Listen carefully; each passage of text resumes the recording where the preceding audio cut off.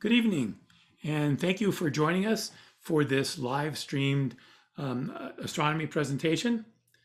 Laura Marseglia and Kelly Housley will be talking about the night sky in April. I'm Rick Wallace with the Pajarito Environmental Education Center, or PEEC, located in Los Alamos, New Mexico, and I will be the moderator for today's talk. This talk is being recorded. We are able to offer programming at this time because of our wonderful members and donors, so we'd like to thank all of you for your continuing support. So now I'd like to ask Laura and Kelly to turn on their videos and give you a very brief introduction to themselves and go ahead and start the presentation. Go ahead. Hello, everyone. Thanks for tuning in. I'm Laura. I'm currently a student at Northern New Mexico College, and I'll graduate in May with a degree in radiation protection. Astronomy for me is a hobby at the moment. I first started volunteering in astronomy-related things at Frosty Drew Observatory in Rhode Island, and my goal is to make outer space accessible to everyone.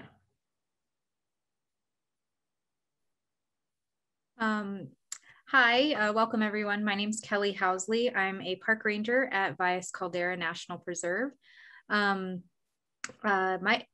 astronomy is also a hobby for me. My interest in astronomy kind of goes back several years, back to when I first actually saw the Milky Way. I never saw it growing up, so saw it at one of the national parks that I was working at many years ago, and have been fascinated and interested ever since, and like to share it with as many people as possible. Cool, thank you, Kelly. All right, let's jump right in. So as Rick said, tonight I will be talking about the night sky in April. So here's a rough overview of what I'll be talking about today. So let's start with the moon. The moon is the closest celestial body to Earth. It goes through phases based on its position around Earth relative to the sun. And they, I gave the time above the horizon for each of these phases because usually they'll give the exact time that the moon reaches first quarter, for example, but I find it more useful to figure out when it's going to be above the sky when I can actually look at it. So that's what I've done here. This month's full moon occurs at the end of the month, and as every full moon has a name, this one is called the pink moon. It's also a supermoon, which means it is at the closest point in its orbit to the Earth. Now, the moon orbits around the Earth in an ellipse or an oval, with the Earth being one of the foci. And so the supermoon is when the Earth is at its closest point. The micromoon is when the moon is at its farthest point from the Earth. And so here's the difference in size between them.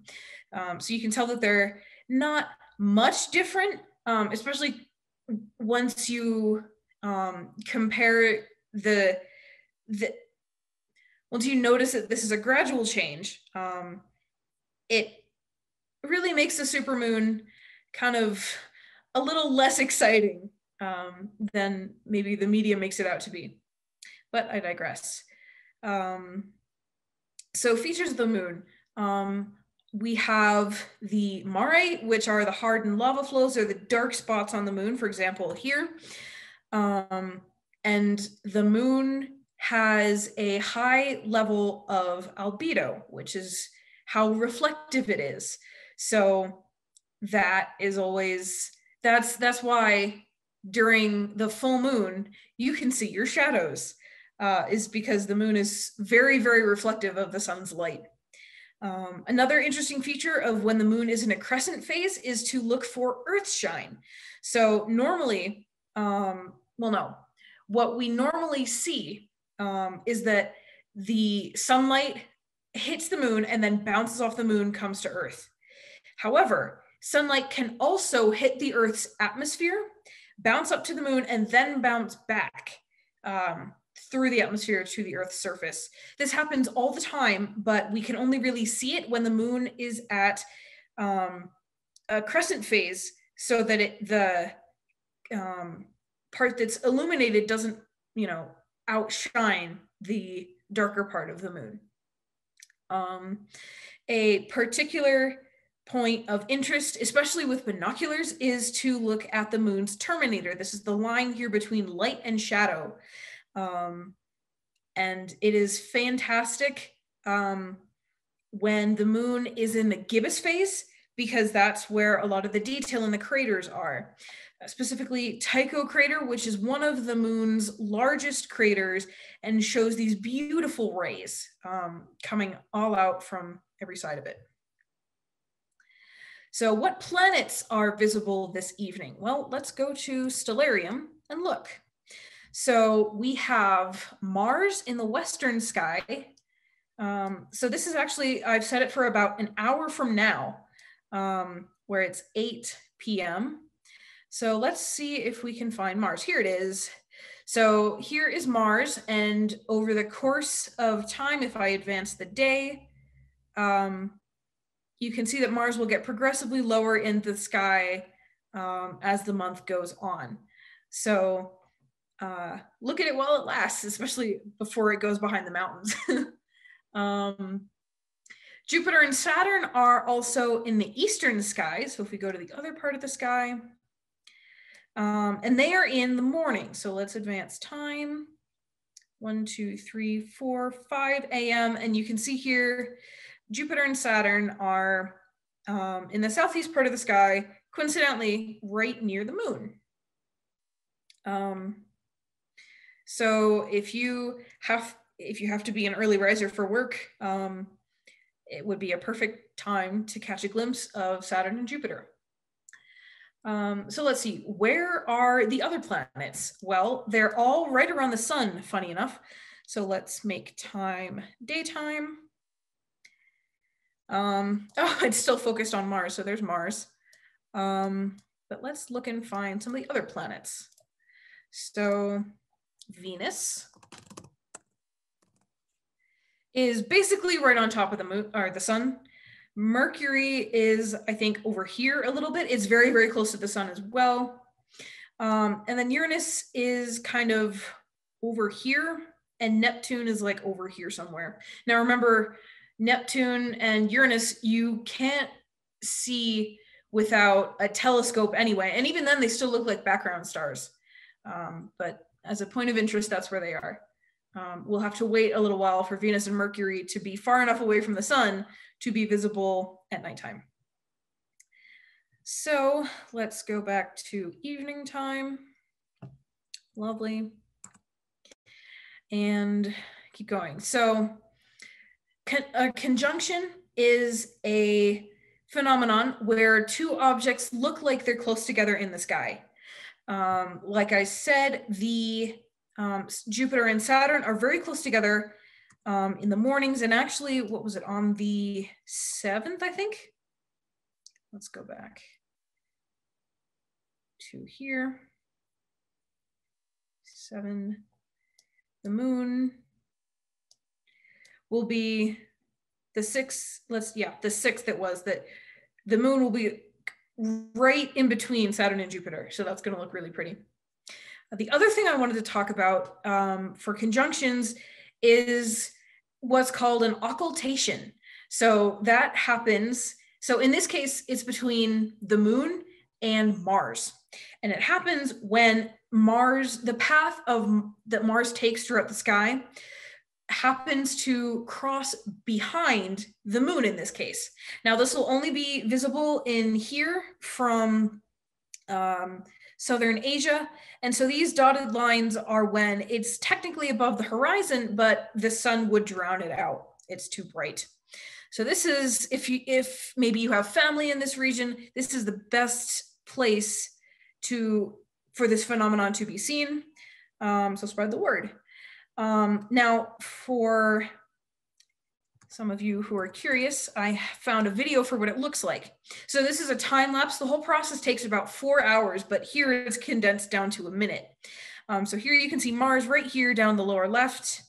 And so let's see what happens. So Mars has just gone behind the moon. And as I said, it'll take about 4 hours for, give or take, for Mars to reappear. So here you can see the Earth shine a little bit on the moon. Here we have some clouds coming in front.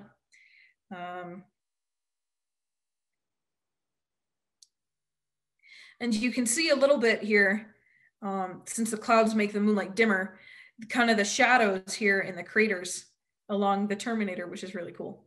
That's a really good shot of Earth shine because he's overexposed it. And there's Mars. So that's what it looks like. It is very rare to happen. It hasn't happened a while for North America. So it'll be exciting when it does happen. So it is happening this month, just not in a place that's available for us to see. All right. Meteor showers. So here we have, oh, why is that playing? No. Sorry. Okay, the Lyrid meteor shower. So as you may have guessed, Lyrids are for Lyra the harp. So over here, here is Lyra the harp. You can see here that it looks like a harp. Let me turn that off. And so the radiant point is, let's see, right about here-ish. So the peak is April 22nd. So you need to be facing east. And the time I have it set to is 3 in the morning. So you'll have to either stay up really late or wake up very early. And at the peak of the shower, which is April 22nd, you'll see about 10 to 20 meteors per hour. And that is for if you're in a dark sky setting.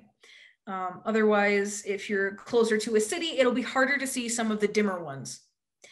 You'll be able to see meteors from the shower about 4 days before and after the peak. You want it to be between moonset and dawn, because again, you want dark skies. And so look for Vega. Vega is the brightest star in the Northern Hemisphere in the summertime, which Vega rises, I think, about 10 p.m. Let's look. 10:15, 11:15. So yeah, somewhere in there. And it keeps rising higher and higher in the sky and will peak just before sunrise. So that's the best time to look. Let's see when moon sets. Today, go back in time. Am I missing the moon?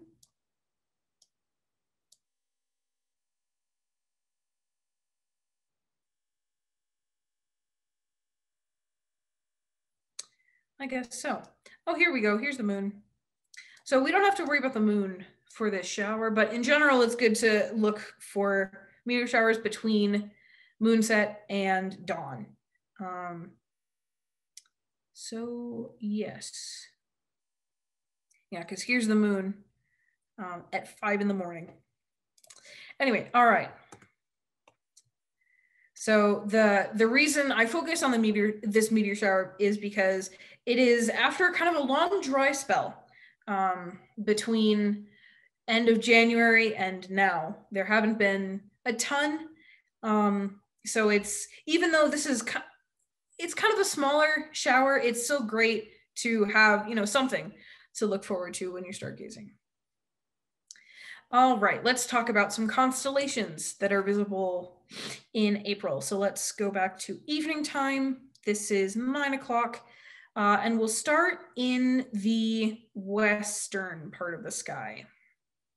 So let me zoom in a bit for perspective. So we have, Now this is 9 o'clock, so you can tell how low Orion is already, right? So here's Orion and Canis Major with Sirius, the brightest star in the northern hemisphere in the wintertime, and I think it's even brighter than Vega. So that's really cool. Catch that while it lasts. And we also have the Big Dipper up. Where is it? Here we go. Over here. This is more in the northern part of the sky. Ursa Minor here. And here is Ursa Major, the Big Bear, and the Big Dipper is the asterism, right? An asterism is a group of stars that isn't technically a constellation. So here we are for that. And that's in the northeastern part of the sky here. So yes, so now let's look at the eastern part of the sky. We have Leo up here, Leo the Lion, Leo Minor, and we also had Gemini, very high up in the sky.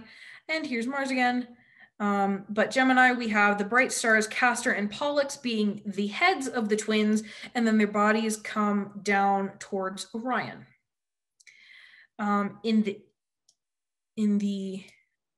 So that was the southern part of the sky, and then in the eastern part of the sky right now, we have constellations like Virgo here and Bootes, and if we advance time, we should see Hercules here as well. And then if we go, so this is, if we go past midnight here, we get Vega, right? The bright star Vega and Lyra up past the horizon and the mountains. We also have Cygnus the Swan. And then we have the asterism, the summer triangle, which consists of Vega, Deneb, the tail of Cygnus, and Altair, the head, I believe, yes, of Aquila the eagle.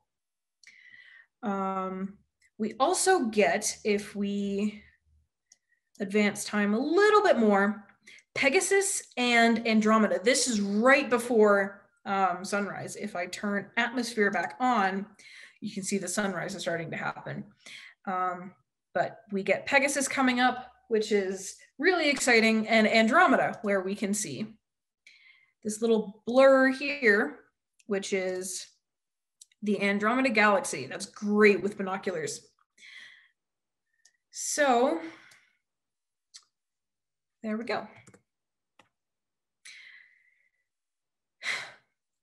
So the last thing I wanted to talk about today is deep sky objects, things that you can look at with binoculars and telescopes.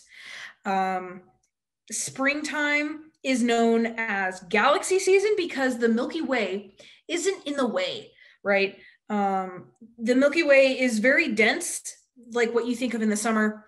And so having that not be in the middle of the sky is very helpful for looking past our own galaxy and at others. So there are tons I wanted to highlight today. Let's bring this back to evening. Let's start with the Leo triplet. So that consists of 3 galaxies, M65, M66, and NGC 3628. So let me zoom in here. So first of all, the Leo triplet is below Leo's kind of hind feet, right? So to find Leo, you look for the backwards question mark and then go over, find his feet and tail. The Leo triplet is right below his feet. So here are the 3 stars, or galaxies, excuse me.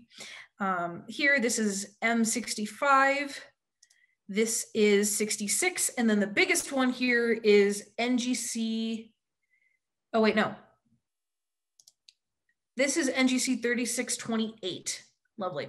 So this is a great target to look at with binoculars and astrophotography as well.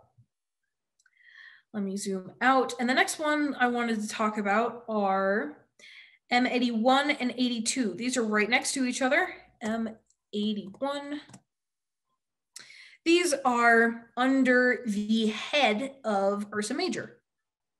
So if we zoom in, we have this is called Bode's Galaxy, the bigger one here, and then the smaller one is called the Cigar Galaxy because it looks like it's a long, thin cigar because we're seeing it edge on. Instead of the Bode's Galaxy, we're seeing face on. So those, again, are under Ursa Major's head and neck. All right, next, let's look at M51, which is at the tail of Ursa Major or the end of the handle of the Big Dipper. And we look at the Whirlpool Galaxy. This one is gorgeous because the larger galaxy has a similar structure to the Milky Way in that it is a spiral galaxy, but it also has this other blur over here. So these are two galaxies that are actually merging together. So this is a fascinating target to look at. And again, this is at the end of the tail of Ursa Major. Next, let's look at M104, which is in, or to the south of Virgo at the moment. This is called the Sombrero Galaxy. And it has this gorgeous dust lane running right through it. So this is another, like the Cigar Galaxy, it's kind of edge on from our perspective. So we are seeing a very dense cloud of dust that runs around the outside of the entire galaxy, and that obstructs the light from the core of the galaxy, which makes this one interesting. The last couple of galaxies that I wanted to highlight are what's called Markarian's Chain in Virgo. One of these galaxies is M84. Just to be able to find it. So this is the whole chain here. Every one of these fuzzy objects, even these dimmer ones out here, these are galaxies. Now, some of these are gravitationally bound, but not all of them. Some of them just appear to be in this region by coincidence. They're either in front of or maybe behind the rest of the galaxies compared to Earth. So this is, again, a great shot for astrophotography and binoculars as well. And so let me again highlight where it is based on the other constellations. So let's turn on constellation art to kind of get our bearings. So this is at Virgo's kind of shoulder, maybe. You can find it by taking the bottom of Leo and extending that line a little bit to find it. And it's between Virgo's head and shoulder and Coma Berenices, which is a constellation about hair, funnily enough. Other things besides galaxies that I wanted to highlight are the Rosette Nebula, which is NGC 2244, which is over here in the western sky. So it's setting shortly, but it is a good nebula to look at, which is very gorgeous. And it is near Orion. And then also, of course, before Orion sets completely for the season, we have the Orion Nebula, of course. Let me center on that, which is gorgeous. And if you are lucky enough to be in a dark enough sky, you can see it naked eye, which is glorious. And the last thing I wanted to highlight is looking at, so when you are looking for the meteor shower, right, the Lyrids, you can also look for, if you happen to have binoculars, you can look for Albireo. It is the head of Cygnus the Swan, opposite its tail from the wings. And Albireo I don't know if it'll show us here. Oh, it does, is a double star. One is very yellow and one is very blue. I think this is one of the best binary star systems in the entire night sky because of that distinct color contrast. So that is all I wanted to talk about today. Of course, I have some resources that every astronomer should have. I think the most important one I want to highlight is the red flashlight. Why that's important is because you don't want your pupils to contract too much when you're trying to look at very dim things in the night sky. So red light filters out the blue light that is in white flashlights. And our eyes are very sensitive to blue light. And so when they perceive blue light, they will contract. And so that's why the red flashlight is beneficial, because it filters out the blue light. And then these are other specs that I found for your first set of binoculars for astronomy, and good telescopes as well. So that's all from me. And now I will turn it over to Kelly to talk about dark skies.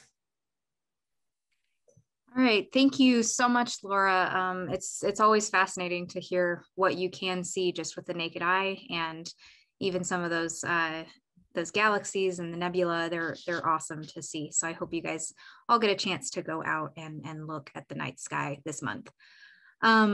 You know, being able to see and identify the constellations that Laura was highlighting, the stars in particular, the planets that are above us, it's been a human tradition for generations.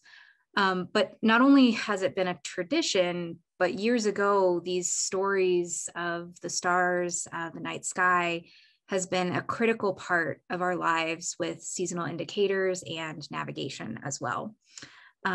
If you want to move to the next slide, Laura. So our ancestors, our ancestors were familiar enough with the night sky that they would be able to identify Polaris really regularly.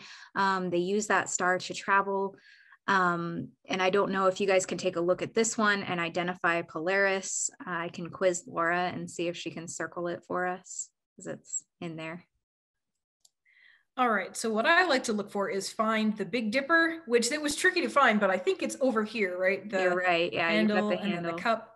Yep. And then you take the 2 stars farthest from the handle, draw a line, and Polaris should be somewhere over here. Am I right? Yeah, Am I close? It's right behind the tree. So it's like that 1 star in the tree. Yeah. Oh, okay, cool. Yeah, I have another picture like this with the star trails, and it makes it really obvious where Polaris is because all the stars look like they're rotating around it.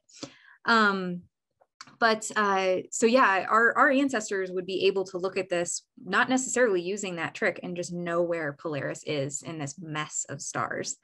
But we are starting to lose that connection that we have to our past and our ancestors by losing the night sky. So I'm sure all of you are familiar with light pollution, or at least have heard the term. You want to move to the next slide, Laura?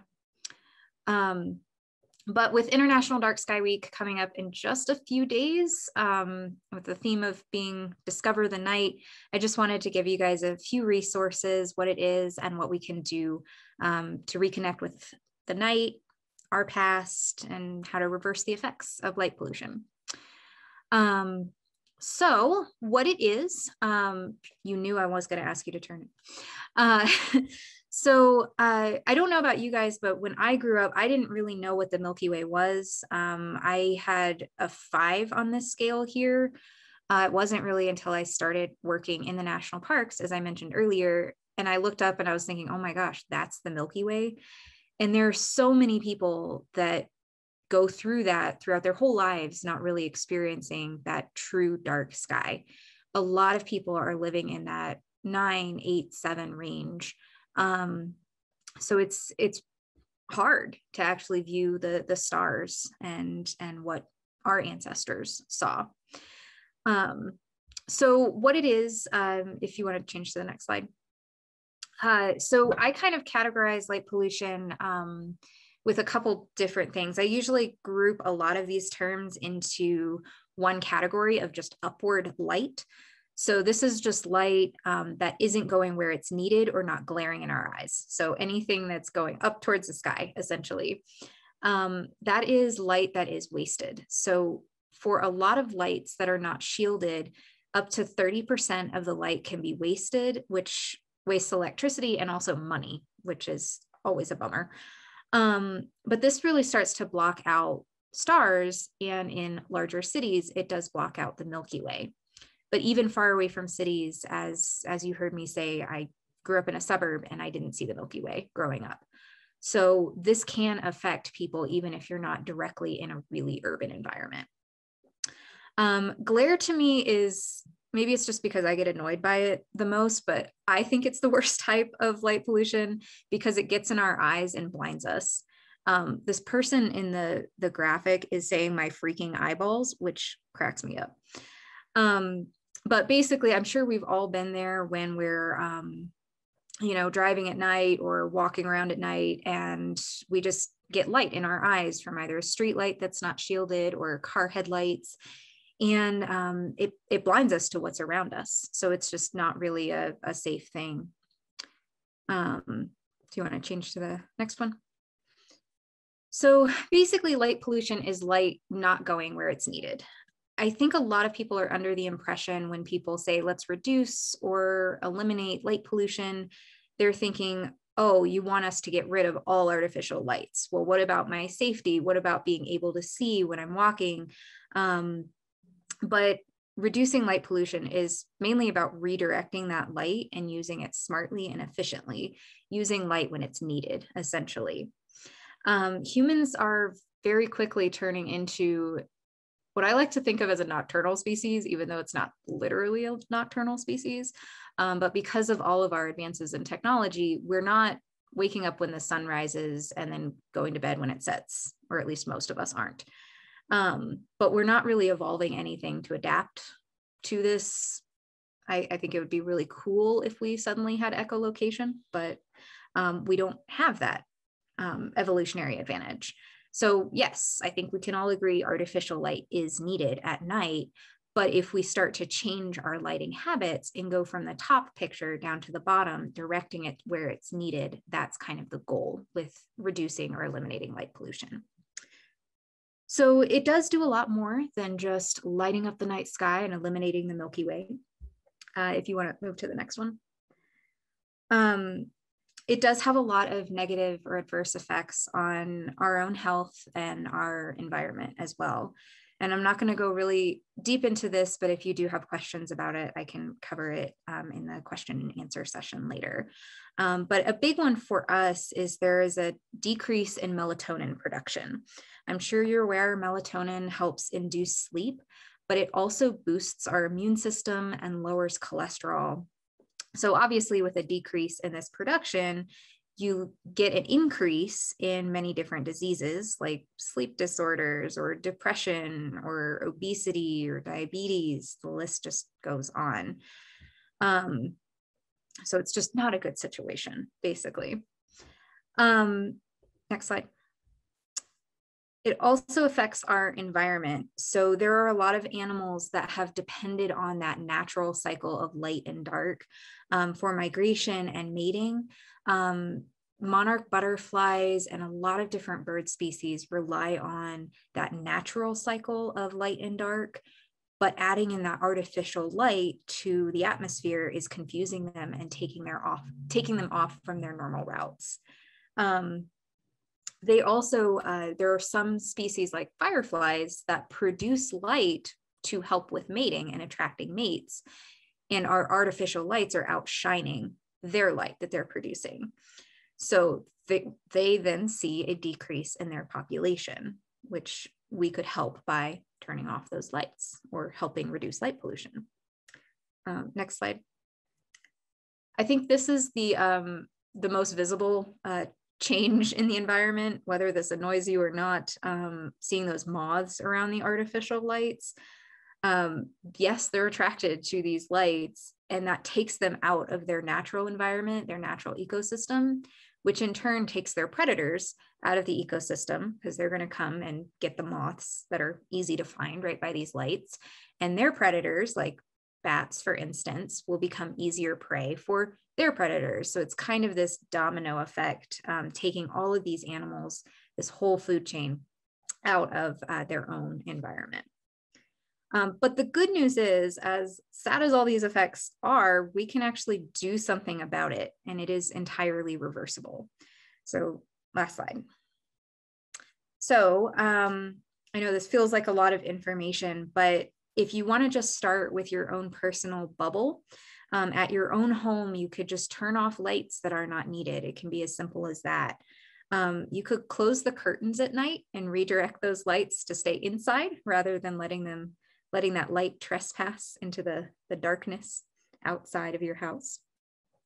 For your outdoor lights, you can get energy efficient bulbs. This says kind of an automatic timer for using lights only when you need them. So that's a really good idea. If you want lights outside for safety, you could try getting like a motion detector installed, so the light only turns on if someone is walking by. The really good thing though, the really beneficial thing though, is to shield those lights. So like number 3 says, direct them down. You can see the side of the shield goes all the way to the bottom of the light, and that will help eliminate that glare. So you want a shield that will cover the light entirely and direct it directly down to where it's needed, which is on the ground rather than in the sky.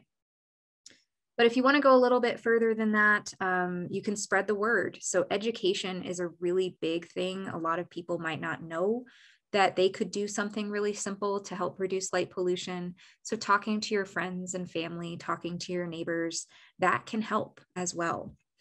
In addition, trying to get the community involved if we want to go the extra step. You can see in the bottom corner, this Join IDA, the International Dark Sky Association, is really big on getting communities to reduce that amount of artificial light going up into the sky. But I think what's most inspirational to me is that there are a lot of international dark sky parks and communities that have been certified. And that process a lot of times was started by just 1 or 2 people. So that idea that one person can make a difference is definitely true when it comes to trying to reduce light pollution and having more night sky friendly lights in your own community. So it definitely is possible. In addition, you could do some citizen science as well. You could get sky quality meter readings for your phone, so you can take measurements of what the sky is like at your home and help by reporting that. The Globe at Night project is a really good one. This one is a website, and they usually have campaigns where they tell you to look for, like, say, Leo, as Laura was mentioning. And you look up, you just go outside your own home, look up and try to find that constellation and let them know what the faintest star is that you can see. So that helps give a lot of information, a lot of data, and helps us really understand the trends of light pollution and what we can do to combat that. And then for personal use, just if you're looking at apps, a lot of phones already have this. But if you want to try to kind of boost your melatonin production again, just either turn off your electronics at least 30 minutes before you go to bed to allow your body to shut down. Or if you're like a lot of us, and that is hard to do, make sure you have red light apps on your phone or your computer that will change that blue light to a red light. Laura was kind of hinting at this, but red light is better at night. Blue light kind of keeps us awake a little bit more as well. It's harder for our body to shut down. So that's partly why you see number 5 saying choose warm white light bulbs. Red is a warm light. So that kind of helps our body shut down and actually go to bed rather than stay up and cause some of those harmful effects to us. So we do encourage you, no matter where you are, to at least go out and start to look up, try to find some of the really cool things that Laura mentioned. Look up at the moon, look up at the stars, try to identify the constellations. just rediscover the brilliance of the night sky yourself. It's really quite magical.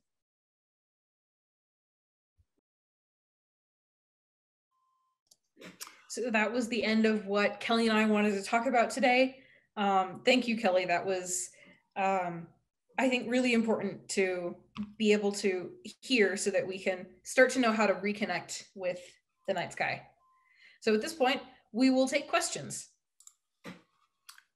All right. So some of you have noticed that there is a chat function in Zoom. I think most of you are aware of that by now. So just type your questions into the chat and I will relay them to our speakers, to Laura and Kelly, as appropriate. So go ahead and do that. We have a few questions already and I'll start relaying those. Why don't we ask Laura and Kelly to turn on your videos so people can see you, and we'll start going through some of the questions. The first one I have is from Abby, and Laura, you actually already answered this in the middle of your talk, but you might want to repeat it for people who are interested, and that is, she mentioned that seeing Andromeda through binoculars was really incredible. Is it visible this time of year? And you pointed out how that was very close to the sun and only shows up in the sky near dawn. So could you say a few words about that again? Yes, definitely. So Andromeda, the galaxy Andromeda, is right here. It's in these crosshairs here. And it is also right near Pegasus. And then Pegasus' back feet turned into Andromeda. So this is at 5:45 in the morning. So I'm advancing the day here. And so at that same time, it will start to come above the horizon a bit more. But I think we will have to wait until summertime for it to probably come far enough above the mountains for us to be able to see.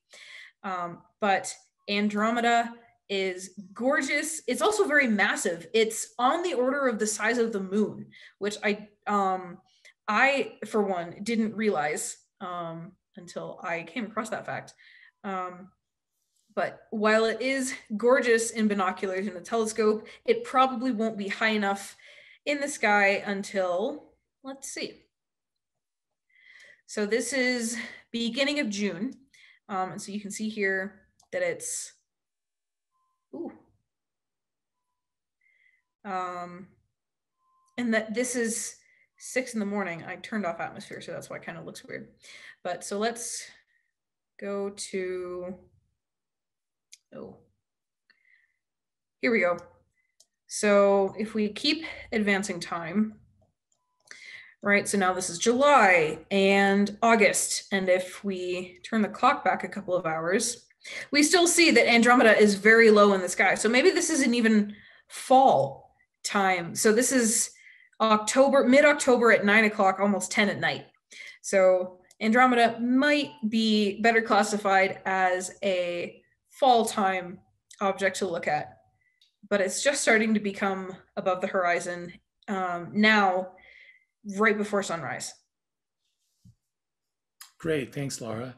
We have a comment from John, who lives in White Rock. He says he has an unshielded streetlight that illuminates his backyard quite well.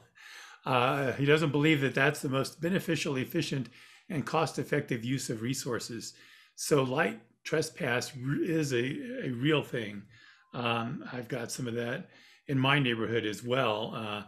I built a little deck on the back of the house that's for the pets, but also, so I can set a little telescope up there. And then a couple of years after the house was built, the county installed 4 streetlights right around my house because I'm on a corner.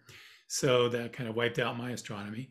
But more importantly, some of you may have noticed if you've driven past the new roundabout in Los Alamos on Trinity and Central, that the lights there are just horrendously bright, and the county or the construction company says that's required by the state, although most other intersections that the state has jurisdiction over do not have such bright lights.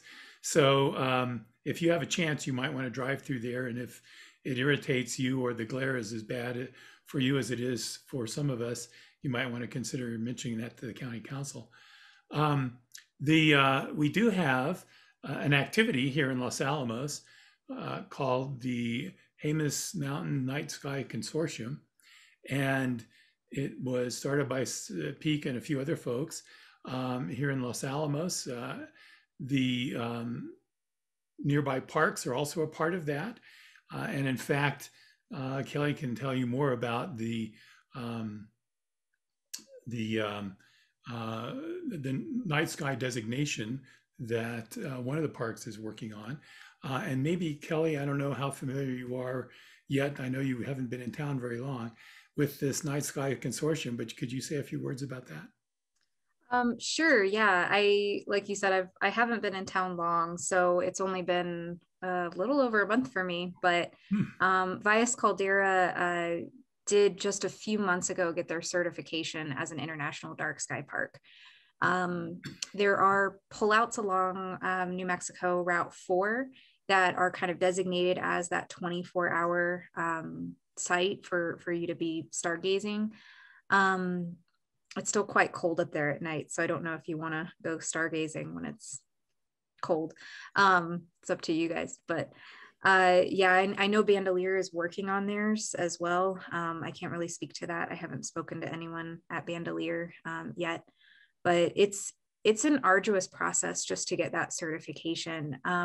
At least with the park side, we have basically we have to do 4 outreach events every year. This would count as one, and obviously we'll see what happens with COVID, but hopefully we'll keep our fingers crossed that we can start to do in-person events at least later in the summer. We need to take measurements of the night sky. We work on reducing our light pollution in the park, which granted, I mean, we're a newer park site anyway, but basically when you're going through that process, you document every single light that you have, and which ones, are night sky friendly lighting, which ones can be improved, are they historic, are they not?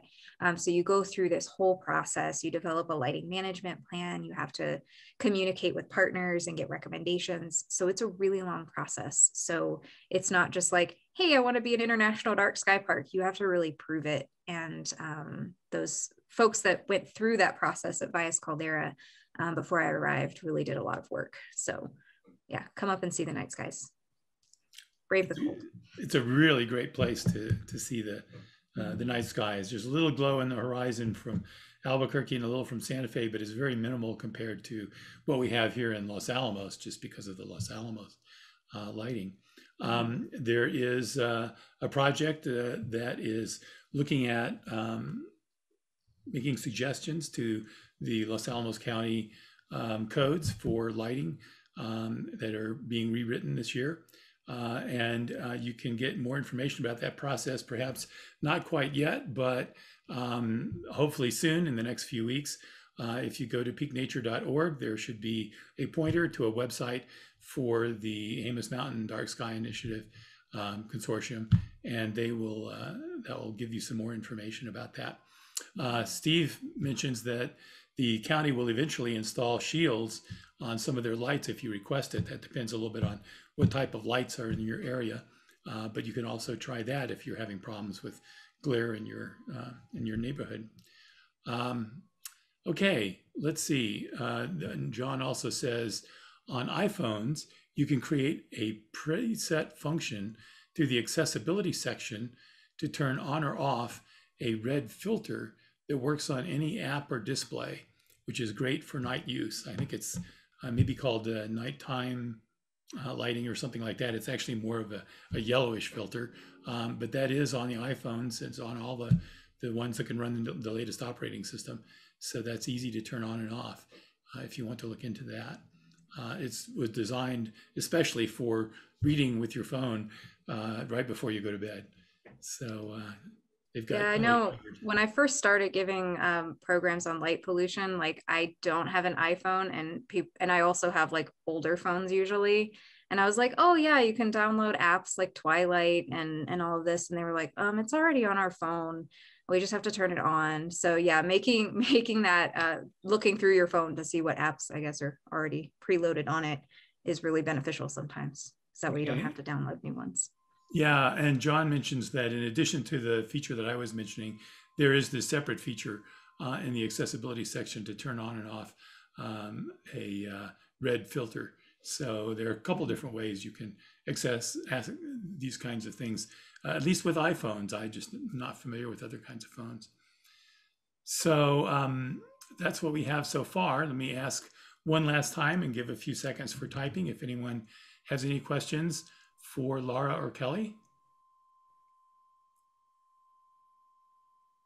Okay, well, thank you again, Laura and Kelly, very much for your time and that information that you put together for us. We really appreciate that. Check out peaknature.org for details on future activities. We have some activities coming up next week with kind of pointed toward the Dark Sky Week activities. So check those out. And we hope to see you again soon at one of our Friday evening astronomy talks. Good night, everybody. Thank you.